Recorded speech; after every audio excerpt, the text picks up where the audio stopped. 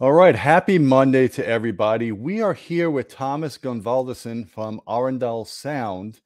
We were supposed to do this live stream a couple of weeks ago, but there's been a lot going on, and I apologize for the rescheduling. But we're here now, and we're here to talk about your 1723 subwoofers, some of which we've reviewed, and we've given you guys great reviews of. We also have a winner that we're going to announce at the end of the live stream for the 1961 tower. So definitely stay with us this whole session. We got Thomas here, who's basically you're the chief designer for the company. Am I correct? Basically, yeah. So great to be back, Gene. Always a pleasure being here with you. Absolutely, man. I enjoy these conversations. And what we want to do today is just kind of dig into your subwoofers. I know we've done reviews and we've done a couple of live streams with James Larson, and he's really a fan of your products. He always gushes over the quality of your products, and he's not one to do that because he's a very pragmatic guy. So that means a lot. But I like to get into the nitty gritty and the designs of things. We have some questions here, I think, that you can answer, and then we can get questions afterwards from the Sure. audience. Yeah, so I'm going to put up the first question here. I'll pin it here. That way everybody could see it, and then you could kind of just do your thing. So here's the first question we're going to go over. Briefly go over the subwoofers in the range. So you have ported and sealed subwoofers. I think you've got two or three different models for each. Why don't we just go over that? Sure. Yeah, we have two sealed and two vented subwoofers. So we have one S, and then the number stands for the amount of drivers in the subwoofer. So that's a single driver sealed cabinet. S is for sealed, and then we have 2S, which is two drivers, dual driver sealed cabinet. And then we have one V, so that's a one driver vented cabinet. And then we have two V, which is the big dual driver vented cabinet. And the single driver models have 800 watts of power, and then the dual drivers have 1200 watts of power. So is it the same amplifier except you just get more power out of it because now you got two drivers in parallel? Basically, yeah, it's the same amplifier, but obviously you get more output with the impedance of the dual drivers. Now, do you use the same amplifier for the sealed or ported, and you just do a different DSP tune depending on Yeah, the enclosure? yeah, definitely. It's all in the DSP to get Right. them to play properly. So now, if you have a 1S or a 1V versus a 2S or a 2V, does the dual driver models give you, is it a much larger cabinet to accommodate the extra volume you need for two drivers in the same, Well, for the sealed, it's not that much larger. It is bigger, but not by a huge margin. But the vented ones, they are significantly larger than the sealed counterpart is. So the 1V is significantly larger than the 1S, and then the 2V also significantly larger than the 2S in physical appearance. Right. Well, one thing I would tell you that I like about your subs is it's not the traditional giant box, right? It's more of a rectangle, so it's taller and a little bit more narrow. I like having a more narrow footprint because it allows you to integrate it into the room better. If you want to put it on a sidewall, if you want to put it behind a couch or something like that, it's a little easier to integrate when it's taller and not as deep. For sure. I mean, there's only so many things you can do with the square box that has one or two drivers in it, right? But at least we're trying to make it look as aesthetically pleasing as we can, and then obviously adhering to acoustic principles to get it sounding the proper way. Right. All right, so here we're going to go with the next question. What would you say these subwoofers are made for? I know there's a lot of discussions where people would say, I'm going to choose this subwoofer because it's better for music, or I'm going to choose that subwoofer because it's better for movies. Maybe go over that. Is that kind of a myth, or is there some truth to it? And is there a way to have a subwoofer that's ideal for both? I would say our subwoofers are for the people that are maybe somewhat quality conscious, that want kind of a great subwoofer in a package that kind of does it all. Maybe not for the guys that are just looking at specs like how deep can it go, or how much output specifically, or how many watts of power does the amplifier have, but kind of a combined package where all of the elements are taken into account, and then also the aesthetics and the build quality of the subwoofers, and kind of the appearance and feel of it all, as a full unit. Well, one thing I noticed and looking at the measurements of the subs James Larson reviewed for you guys is an important aspect of the quality of how a subwoofer sounds musically is its group delay response. And your subs do a really good job, even the ported ones. Sometimes you get a ported sub, or you get a sub that has a really aggressive high pass filter, and you get a really large group delay at the lower frequencies, and that can make the sub sound sluggish. And that's never been a problem with any of the subs we reviewed for you. So I would argue that, yeah, your subs might not be the output monsters that some of your competitors have at the same price, but they're a jack of all trades. They do music and home theater equally well. And that's, to me, the most important. I'm more focused on the quality of sound for music. And your subs are incredibly focused and tight. They don't misbehave. So you could get some subwoofers that don't have good limiters in them. They can bottom out, or they can make mechanical noise, or the port chuffing. And that's just not been our experience. And when we reviewed them, both on the bench, when we do the CEA 2010 measurements, and then most importantly, when you're listening to movies or music, these subwoofers are really bulletproof and they're clean. Exactly. The sound quality is one of the main things for us, and combining that with a lot of power output and an extension, that's kind of what's in my opinion, where it starts getting really difficult and on the design spectrum. So it's fairly easy to design a subwoofer that only does one of the things well, and with less regard of the other aspects. So if you want a subwoofer just to play loud, or one that just goes deep, or one that just sounds great, but then kind of with complete disregard of the other aspects, that's much easier task in that sense. So I'm going to ask you a question about a future product here that just popped up. Will Arendal come out with anything bigger for those of us who want extreme bass? Now, let me just emphasize the 2V is not a small sub. How much bigger do you want in a residential house? But it has the potential to break your back for sure. Yeah, I mean, that thing weighs, what does it weigh? About 120, 130 pounds? I mean, it's not light. Oh, yeah, I'm talking kilos. I have to Google the conversion, but it's 60 something kilos. I guess 120, 130 pounds. Yeah, it's well over 100 pounds. So just to keep things into perspective, but so that your subwoofers, the 1723s, they use a 13.8-inch driver, like yes. Okay. So it's dual 13.8-inch drivers in a fairly large. So I'm thinking someone's probably thinking, when are you going to come out with like a 16-inch driver or an 18-inch?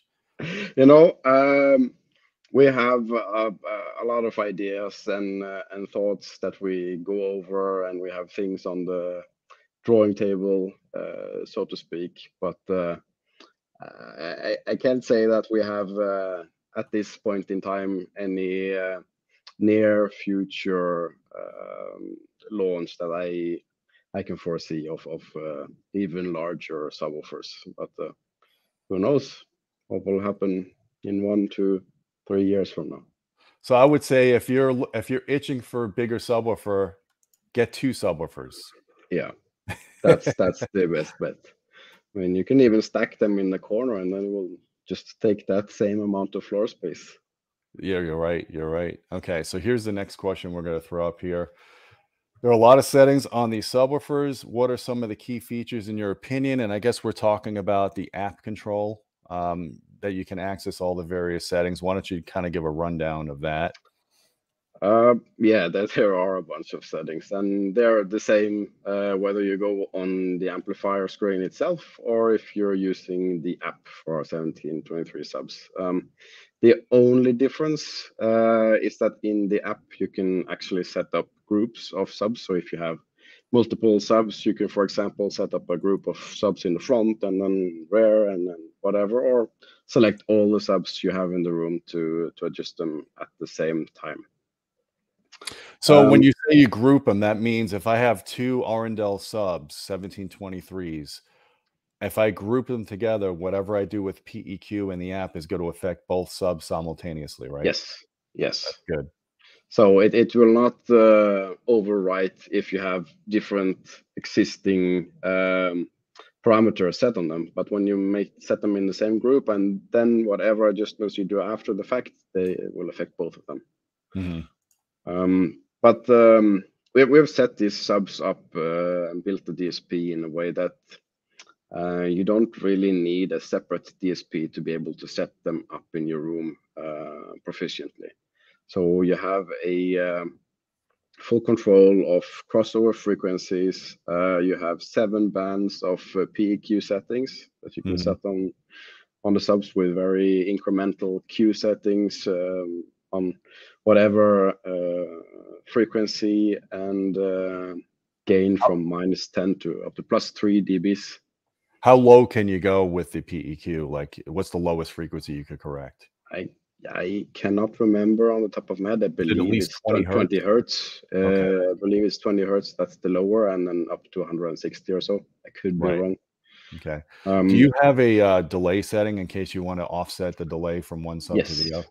Yes. So then again, if you have multiple subs, and for example, just one output from your AVR, and they have different distance, then you can delay the one that's closer to you so that they have the same phase and in the same time domain.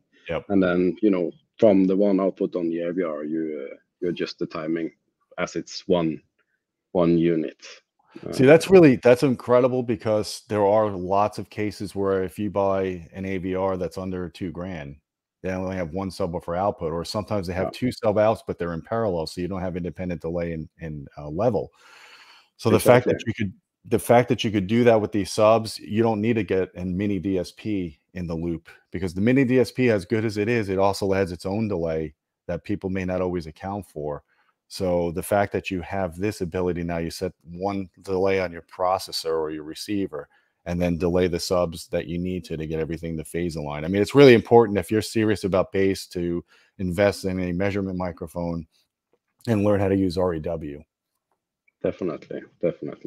So you can have how many ever subs you want and kind of adjust them as one unit, at least from a timing perspective of it. I would also mention that we have some pre-set EQ filters for the subs. We have 3 settings for the seal subs, and then we have 6 settings for the vented subs, because they also have a phone plug, so you can plug the port and then you can set them up as a sealed subwoofer in terms of how the EQ and output is. So then it would be EQ1 is the setting with the most output, and then you have half an octave above that is EQ2, and then a full octave above that is EQ3. That's where the roll-off starts on the subs. So I'm going to be honest with you. I never understood the logic of buying a giant vented sub and then sealing it. Why not just get the sealed sub if you're going to do that? Because now you're just taking up more floor space, and you're neutering the subwoofer. It's going to be basically, if you take a 2V and you seal it, it's probably not going to have massive amount more output than the 2S, right? It will have a couple of dB more than the 2S, but from my perspective, it does make sense if you have, let's say you don't really care about how large the actual subwoofer is, but you just want the versatility of being able to use it as a vented sub with all the output that it offers. And if you want, you can seal the sub, and it will give you better transient response, and it will have less decay in the room for music purposes. I am for sure want to prefer a sealed subwoofer. And even the 2V compared to the 2S with the larger cabinet, you also get a lower total Q on the alignment. So that means you get slightly better transient response, and it will sound just a little more damped in the bass. I gotcha. So it's slightly tighter. So someone's asking, this is a good question. I don't know if you know the answer off the top of your head. How much latency is there in the DSP with the PEQ included on the sub? Is it 8 milliseconds? That seems a little bit Yes. high. Is it? No, Is it it, eight? it is 8 milliseconds. That is correct. That's about 3 meters Right. of latency on the AM side. Is that because the PEQ is engaged? Is it less if the PEQ is not engaged? No, it will be the same. This is just the filters that has to go through and the built-in DSP settings that are there that makes up for the delay. So keep that in mind, guys. If you're setting up a system, most subwoofers that have digital DSP in their amplifiers are going to have some latency. And if you're going to set up and your sub is 10 feet away, you may not necessarily use the 10-foot physical distance because you have some delay electrically. So if you're using a room correction system and it comes up with a different delay, I would say go with that delay and measure it and make sure that you get good integration. Just don't go with the tape measure physical distance of your subwoofer because it's usually not the correct one. So that's something important when you're setting up and calibrating your subwoofer.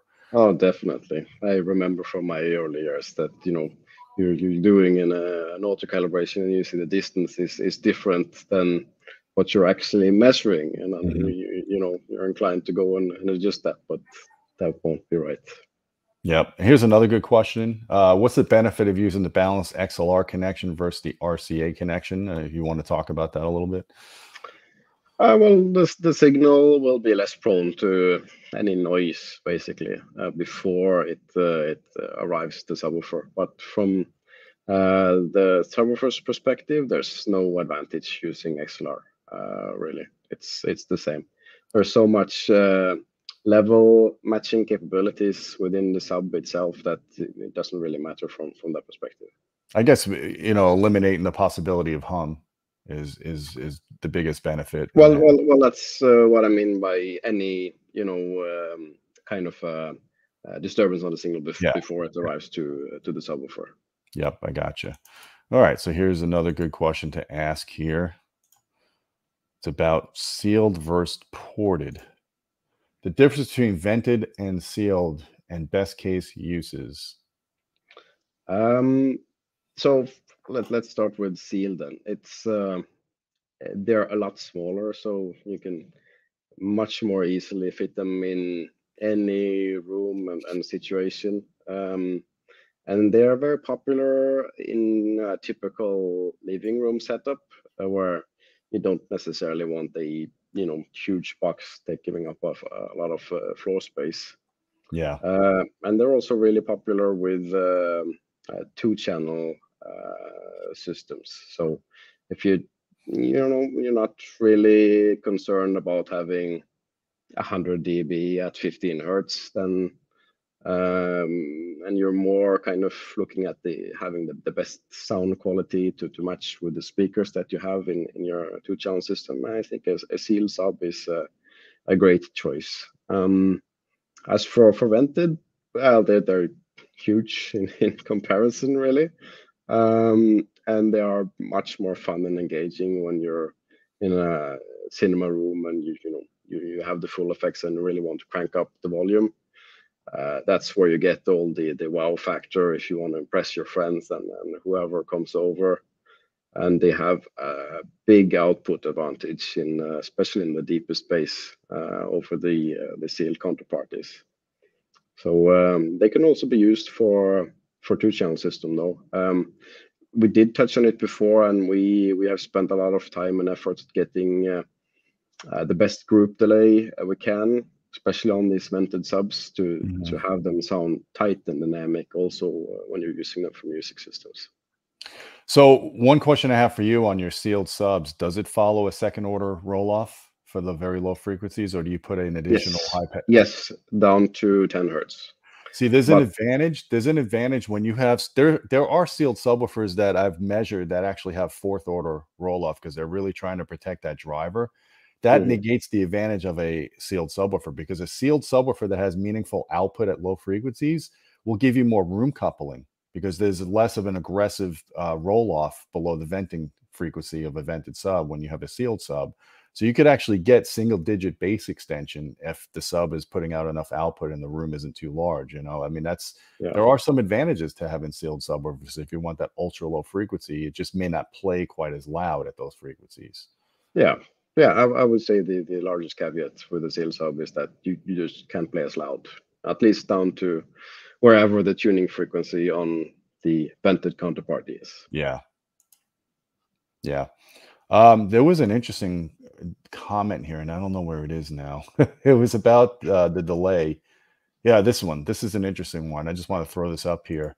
And I haven't even considered this before, because I know if you can't put a physical wire at a subwoofer and you could go with a wireless transmitter, that adds its own delay. So if you have that and there's a lot of group delay in a wireless transmitter and you got the delay of the subwoofer's DSP, it could wig out the room correction system and not be able to compensate. This is a really excellent comment. And I guess if you're buying wireless transceivers, it's an important spec to look at. Do you guys, that's another question I have for you. Do you guys have a wireless transmitter for your subs?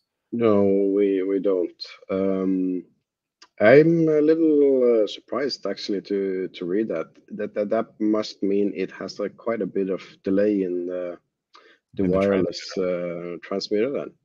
Or he's got some weird room acoustic thing going on. Maybe the RT60 decay of his room is so bad that it's messing up the room correction. I've actually seen room correction systems when you have an RT60 decay in a small room of about 800 milliseconds or more, and they couldn't properly compensate. There wasn't enough low frequency damping for it to do meaningful correction. But that is something that I think is important to note. And this is an actual product idea for you guys. Why not come up with a good low latency wireless transmitter? Yep, that's it is easier without the cables. I do feel safer having a cable, because sometimes there can be whatever, some slight glitches on a wireless system, but the technology has gotten further than it had some years back. So there are some viable options to look into for sure. I'm still old fashioned too. I've got a 1 gigabit switch in my house and I've got wireless access points everywhere. So I have a really stable wireless connection, but on all my audio gear, I still use Ethernet. I just don't. Why not, right? If you have access to it, plug everything in wired. The same thing with subwoofers. If you can run, if you're new construction and you could drop a couple of RG6s around the room for future subwoofers, I highly recommend doing a wired version. But if you absolutely have to go wireless, then take a look at the spec and see what the delay is on those. I know Snap AV makes a pretty good one, from what Don Dunn from Haven Smart was telling me. He's used those in installs and hasn't had issues with them. But I don't know if they're all created equal. No, I don't know either. Yeah. All right, so here is the next one. What is your favorite subwoofer in the range? You're going to say the 2V, I know it. I'm a sucker for seal subs, and I prefer the sound of seal subs. Oh, okay. But the 2V is my favorite. Yeah, I figured that. So the thing is, the 2V is just a really, really fun and engaging subwoofer. It can play really loud when you want it to, and it definitely has that wow factor. But it really has that kick and tautness, even though it's a vented sub. You can of course plug the vent, and then it tightens up even more. Yeah. But I think just for the sheer kind of the impressive behavior of it, and it could be more of a furniture than anything else. It's significantly large, I would say. And well, I don't know if I should say this, but I hope my wife's not watching. We had I had all the 1723 subs at home when we were doing development, and the 2V. I remember I had set it up in my living room. There's no acoustic absorption or anything in there, just a standard living room. And I thought I'd have some fun with my wife, So I cranked up the master volume to +20, which is the max, and the input gain to max. Then so I didn't have to kind of kill my speakers during the test scene. And I asked her to sit down, you know, and I cranked up. I found it's a track that was pretty impressive with this subwoofer. And I expected some sort of reaction, you know, like, wow, this is awesome. But she just started crying straight out. It was just too much. So I had a bruised shoulder after, but it was all fun after Oh a while. man, But that's sadistic, my friend. yeah.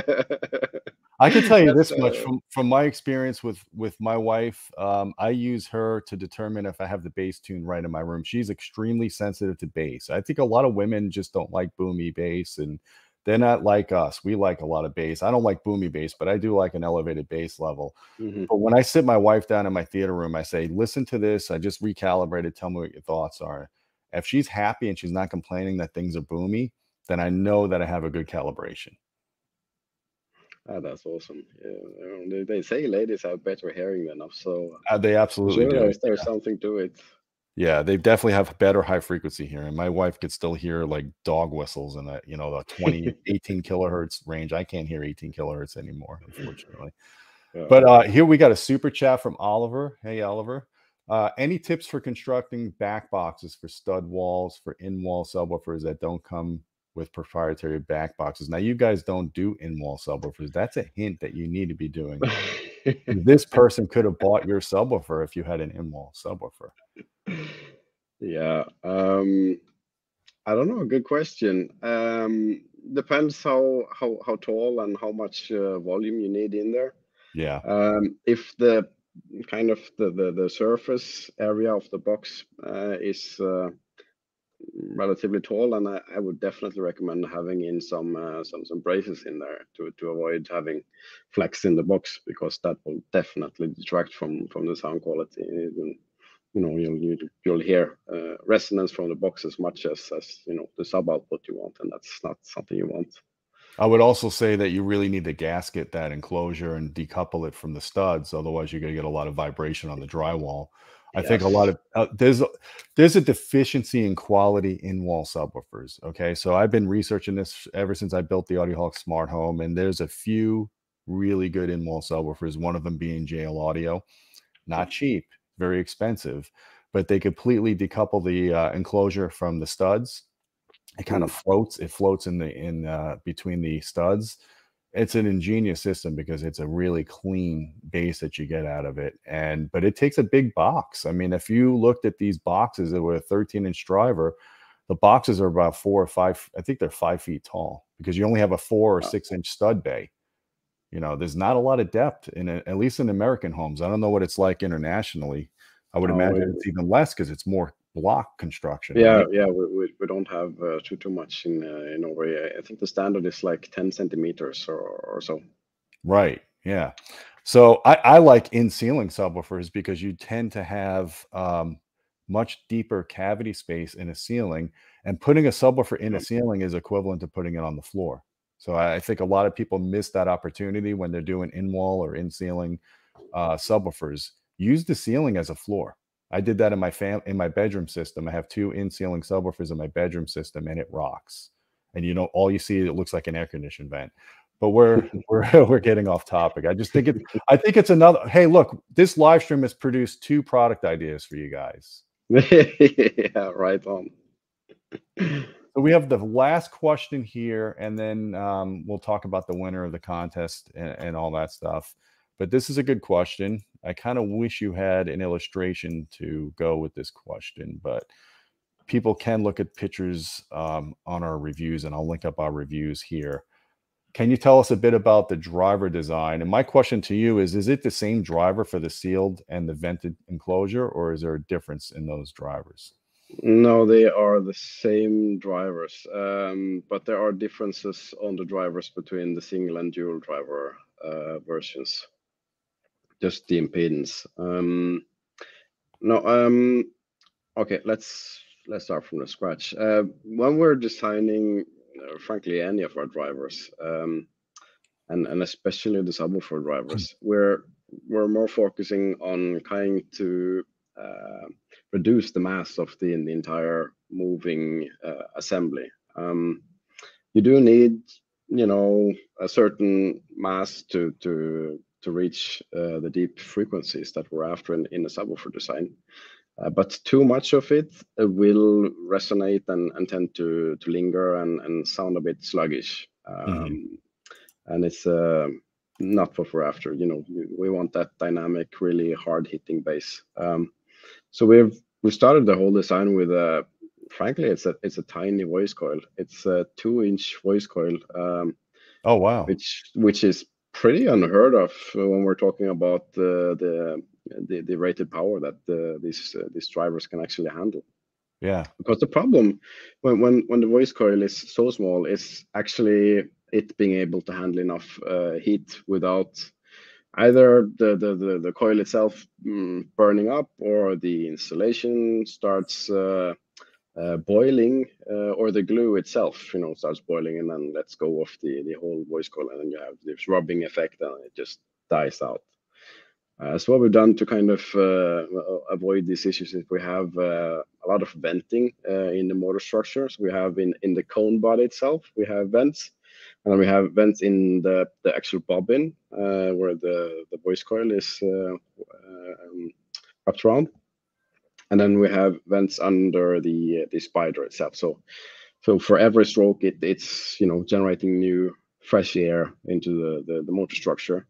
And then we've applied a special type of glue and a special insulating layer on the wire itself that will handle enough heat. And we have used aluminum wire instead of typical copper wire.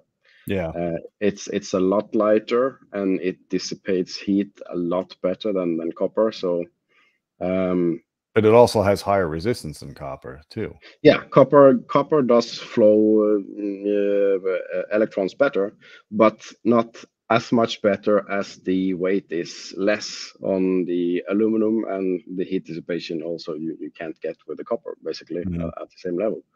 So all into account, you get you know, just need a larger diameter aluminum wire to have the same electricity being able to flow through, but then still you have like a 40% lighter wire. Yeah. In the end, so it's pretty significant actually. I'm going to throw up an excerpt from our review on the driver that people can read here. And again, this will be linked up. This will be linked up. Oh, wait, it's not coming out. There it is. The cones are made from a combination of long fiber pulp and fiberglass and are attached to the baskets with nitrile butyl rubber surround and conic spider. The voice coil, like you said, has a 2-inch diameter and uses aluminum wire and a polyimide former. The basket is a thick stamped steel that connects to a beefy motor compromise of 1.5-inch stacked of 2 magnets that are 6 inches in diameter.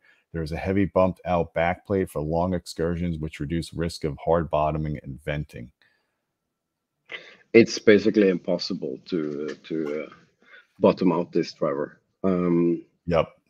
The way it's designed, it's the magnet piece is so deep that, you know, the surround will just physically stop it, and you have to physically break the cone for it to be able to reach down there. Yeah, I gotcha. And I wanted to show, see if I could share this window here. It's not letting me. I wanted to give an excerpt here of this.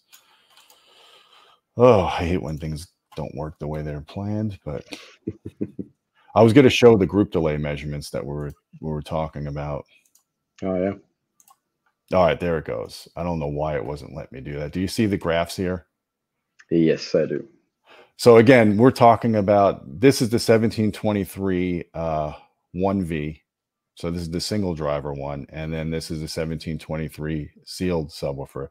And you can see the group delay on the vented one is really good. You typically, below tuning, you would see that this purple trace would go above the 1 cycle. It'd be closer to the cycle and a half on a lot of subs. So you guys really put a great effort. You tune this thing really low. So it doesn't matter when you get below 20 hertz. It doesn't matter if the group delay is high, because it's such a low frequency anyway. It's imperceivable. So that's the fact that you're under a cycle at 20 hertz on a vented sub is really good. It just gives confidence that you could use a vented sub for music. But of course, you know, the sealed sub is even lower. So it is. It is. But yeah, we have put a lot of emphasis on the vented ones to really make them sound articulate and snappy. yep. And then this is another good point. You got a 10-year warranty on your products and is it 5 years on the plate amp? Yes, it's 5 years on the plate amps. And that's 10 years unusual. everything else. Most subwoofer companies give you a year on a plate amp, and I've said this in many videos before. The plate amp is the least reliable component in any home theater. So the fact that you guys are given a 5-year means that you probably put a lot of effort into making a reliable plate amp on your subs, because you don't want returns. No, no, and luckily the failure rating on this is exceptionally low. So it's really a design that's call it over engineered in a way to really withstand a lot of beating and a lot of playing really loud over years and years. So here's a good question for you. Another product idea. Can you do white grills for the white finish, please? Oh yes, we can, and we have done quite some effort on finding fabrics that will work. The problem is we have a certain standard of how it has to look, you know, to be aesthetically pleasing. And the problem with white is that the mesh needs to be so tightly wound that it affects sound quality. And the only way, even at bass frequencies. no, not at bass frequencies, obviously. Oh, okay. But I'm talking about speaker. Yeah. Yeah, we could do it on the subwoofers, but then kind of it looks a little out of balance with the speakers in a sense. So that's kind of where the problem is, that you know, it will suck out literally several dBs of output over the black grills that have a much more open mesh. We could use the same type of mesh on the white one, but then you see all the blackness you know, behind, you know, all the black wires and that. So I say, like, if it's the speakers and you don't have small kids, you know, around the house, leave the grills off on the speakers. But putting a white grill on the sub does make sense, because people don't always want to see a big driver, you know, on a box sitting on the floor. So yeah, fair enough. We got another product idea. When will Arendal come out with in-wall speakers? Come on, you're missing a mark here. Well, this is again something that we've also discussed in deep detail or quite a few product meetings, I will admit. But we'll see. Maybe. All right. So we're going to announce the winner for the 1961 towers now. I have a screenshot here, and it is Philippi. Oh, I'm going to butcher this name. Goncalves. But he's in Portugal. So congratulations, Felipe. And I'm sure you guys are going to reach out to him and work out the shipping arrangements for that. Definitely. And then you guys wanted to do like some consolation prizes, right? You wanted to do like gift box winners. How many did you want to choose based on the questions that we have here? And we'll try to pick the questions. We have two gift box winners. Okay. Or 2 gift boxes to give out.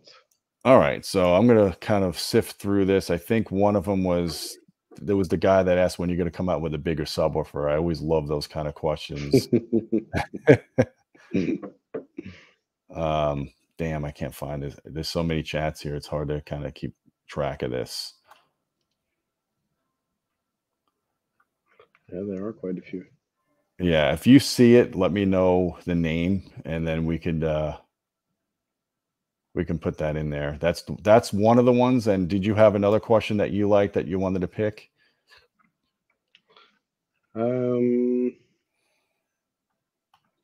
What about the guy asking about the white grills?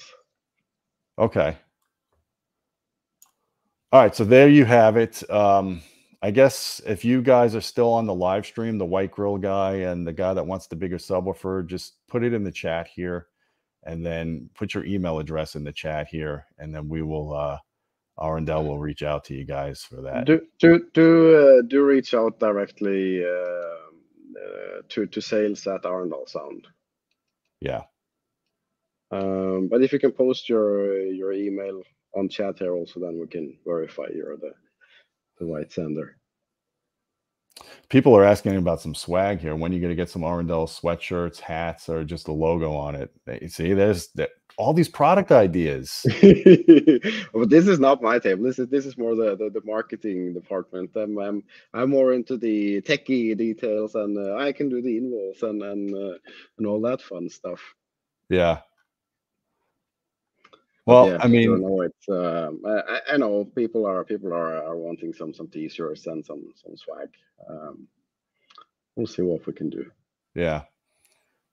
All right. Well, I can't find those questions, unfortunately. I probably should have left them up, pinned them up for that. But let's do the honor system. So be honest if you're the ones that ask those questions, and then reach out to Arendal Sound. And I think we could always go back and look at the chats afterwards and just verify it's the right person. Sure, we can. All right. Well, Thomas, I appreciate it. I think the next time you get on a live stream, we need to talk about future products, because people keep asking me about that. So that should be the theme of the next live stream. Active speakers. I don't know, something cool like that. A bigger tower. I don't know. We'll see. We'll see. Yeah. Yeah. Well, guys, I hope you enjoyed this live stream. Check out the reviews that we've done on the various Arendal subwoofers. I'll link them up in the description below. Don't forget about our Patreon channel at patreon.com/audioholics. We appreciate your support. You get direct access to me if you want to suggest video topics or ask questions. And until next time, my friends, keep listening.